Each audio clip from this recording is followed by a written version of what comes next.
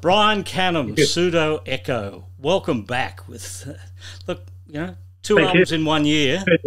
I'm just not used to saying Pseudo Echo with new music. It's been way too long, Brian. It doesn't get bandied around much, that catchphrase.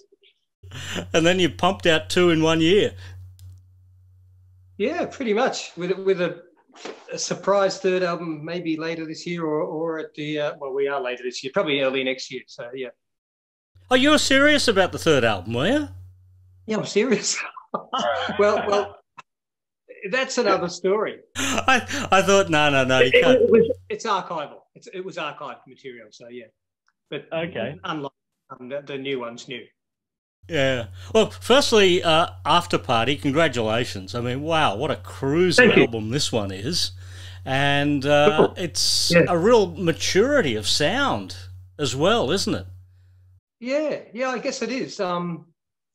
It's been a long time between drinks, so, you know, lots has happened in my life and lots happened musically and with everything in all aspects. So, yeah, it was a funny thing how it came about, because it came about before the start of this COVID thing. And we were just sort of archiving and going through things, and we said, look, we need to, you know, maybe we should bring out a bunch of our instrumentals and put them all together and make an instrumental album. And then I had some new ideas and new bits and pieces started. And I went through those, and then sort of bit by bit, they became more than instrumentals, and a couple of them had lyrics. And then before you know it, then the lockdown started. So I said, well, look, you know, I've been sort of always using the excuse that I don't have time to do an album because I'm always touring. And all of a sudden I had no excuse anymore. So my wife, Raquel, who's our manager, cracked a whip and said, new album, I think. So that was it. That was the start of it. And then there was no turning back. And strangely enough, I didn't have a time constraint this time like I usually do. So I was able to really immerse myself and really just get deep. I'm conjuring up bits of Brian Eno, bits of Giorgio Moroder. It is a very different Pseudo Echo sounding record. Yeah, absolutely. Look, you know, when you look through our history, you can see there's always an evolution. It's constantly changing, maybe not dramatically every time, but it's always progressing and evolving, and it's something I've always done, but not really consciously. It's just it grows. The music grows with me.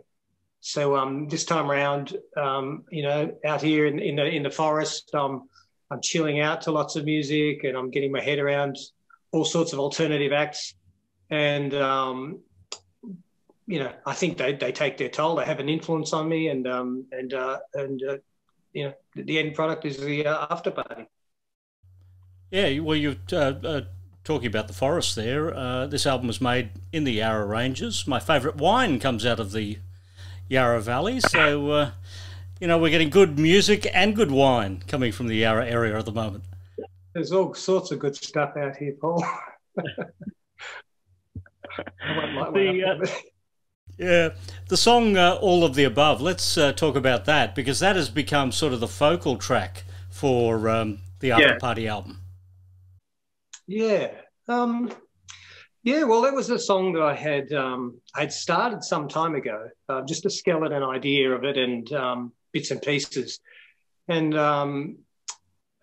it was my wife, Raquel, who heard it one day and said, you know, why have I never heard this song before? I was just going through tapes and old songs, and I said, oh, I never really finished it. I never really thought there was a spot for it. I didn't know where it was going to go. And so I got it out, I reviewed it, and I thought about the lyrics and thought about, you know, melodies and just how I was going to approach it, and belted it back into shape. And I'd already written the lyrics, and I said, God, it's very poignant for the time. You know, it's like, you know, when I listen to these words, they are very fitting, and it wasn't written intentionally with this time frame in mind, but it was a personal experience. I lost somebody who was close to us, and they were young. They were very young, and it made me sort of ponder my whole life. I was going through a dark patch at the time too, just before I remarried, and I thought, you know, it's sad when people give up on stuff, you know, give up on life before they really have a fair crack at it. And I think there's always a last-ditch effort, and you know, to have a permanent solution to a temporary problem is often the case. So I stood out on the outside and looked back at what had happened to this young person. And in a way, it was some respects, it was reflective on my own life too. As I said, I was going through a very dark patch in my life. And I think it was like a message to myself to pick up the pieces and give it a go again. And don't give up. Don't be defeated. The vocals on the album are very interesting. And the track Quasar, I almost had to listen to it twice to go, is that Brian? What were you doing with your vocal on that track? Well, the thing is, the style that most people know my vocal to be, the deep sort of brooding sound of Autumnal Park, for instance, it's a theatrical style singing. It's not my natural singing. It's something that is stylistic to the band. And over the years, it's sort of become less of what my style is about. And so when I approached the vocals on this album, I just sung the way I sing. I just sung from my heart and the way I really feel. So there are hints of that old brooding sound in there every now and then. But yeah, I used a higher register. I sung in a lot of falsetto range a lot of times. And the whole Quasar song, I was just messing around in my studio with a loop pedal, playing little guitar riffs, and I started that guitar harmony block that repeats throughout the song.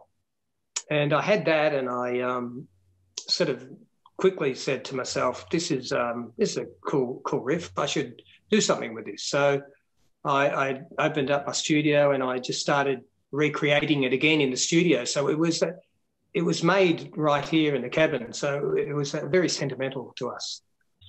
Mm.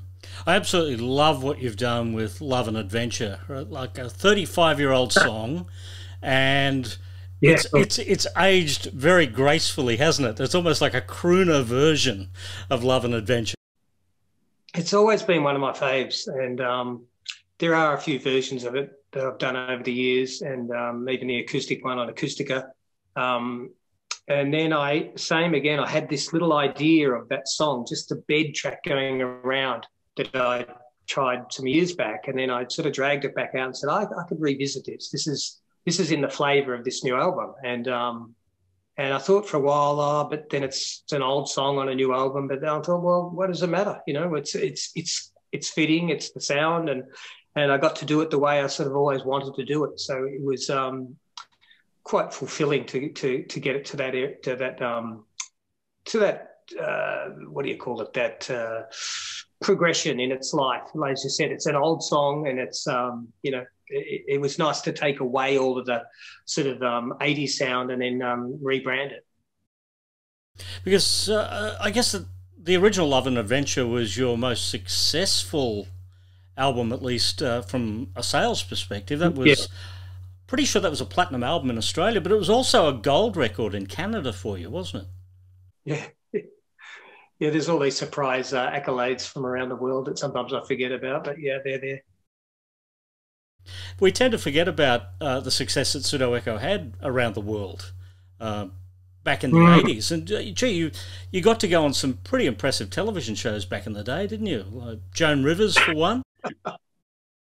Dick Clark. Television. Yeah, Dick Clark, Top of the Pops, all crazy. Yeah, Joan Rivers was probably the most tense because it's live.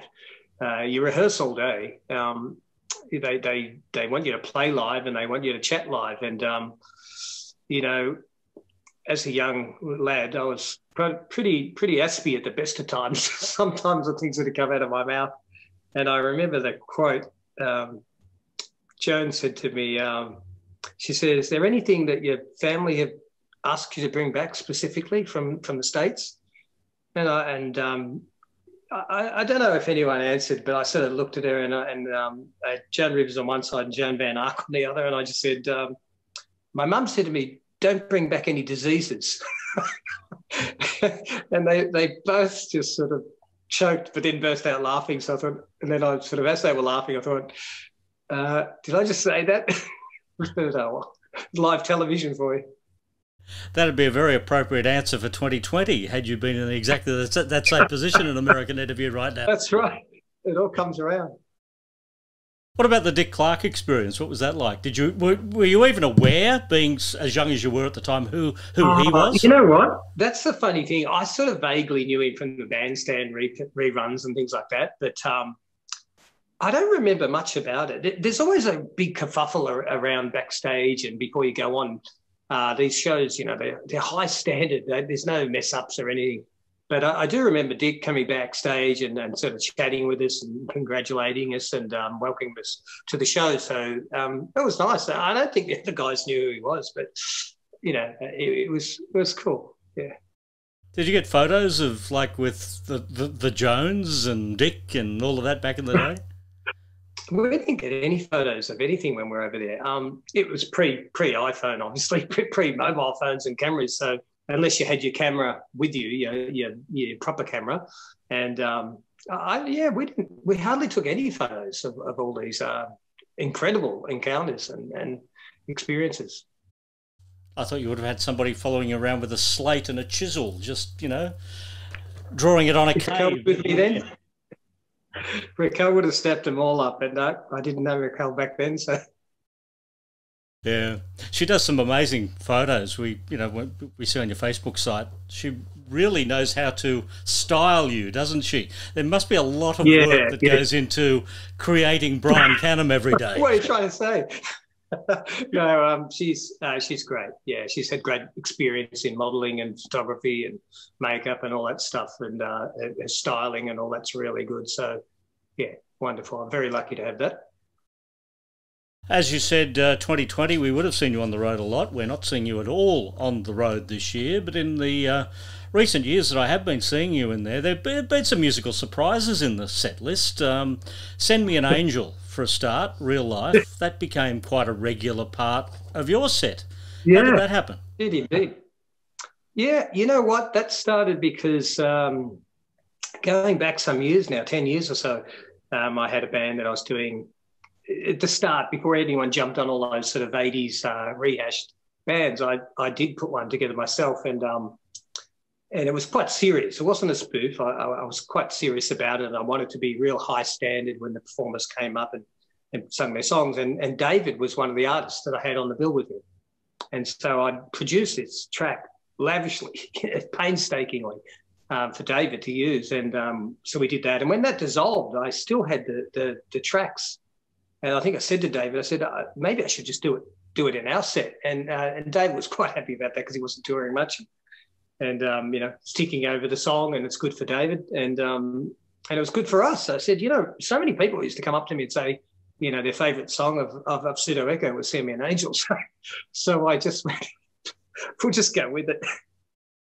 They must have been around the same time, Send Me an Angel and Listening by Pseudo Echo.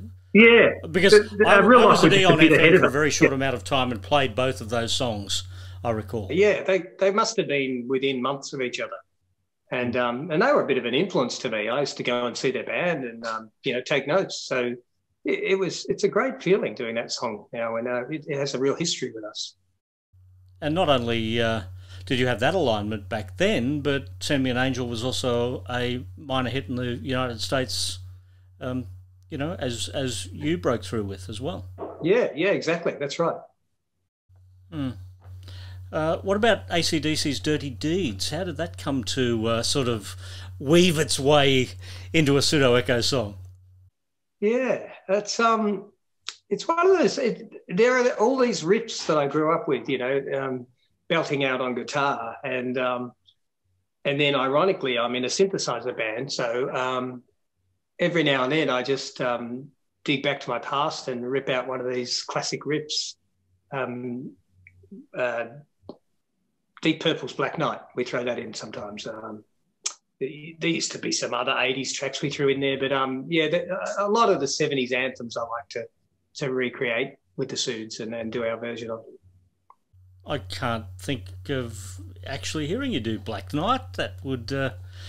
You've got to hear that. You've got it. Actually, I think we're posting it shortly. Pseudo Echo play the hits of Deep Purple. Maybe that's the third album, yep. Brian.